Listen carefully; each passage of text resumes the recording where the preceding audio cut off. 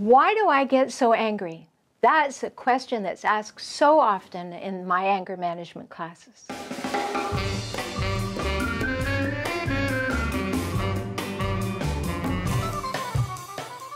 And I think there are 3 quick ways to know why you get so angry.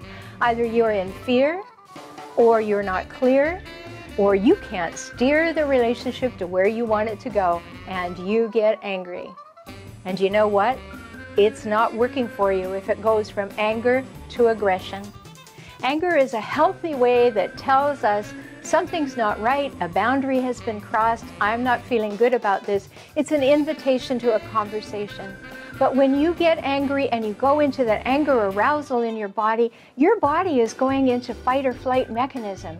And the more you get into fight or flight, you need your prefrontal lobes to be fully engaged. And the more you get upset, the more blood leaves there to help you survive, and you are not thinking well.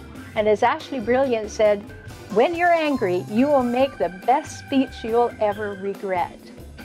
So it's really important for us to understand our anger comes from trying to stop our frustration, our disappointment, our pain, our rejection, all of those things. We try and make it stop by getting more angry.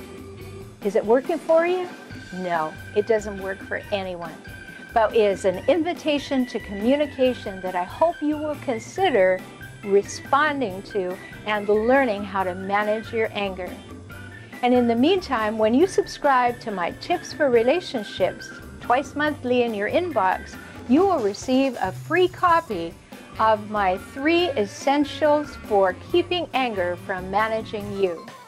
Simply go to relationshiphelpdoctor.com and it will be there for you too. Connect with me at yourtango.com/expert/the relationship help doctor. Visit me online at relationshiphelpdoctor.com.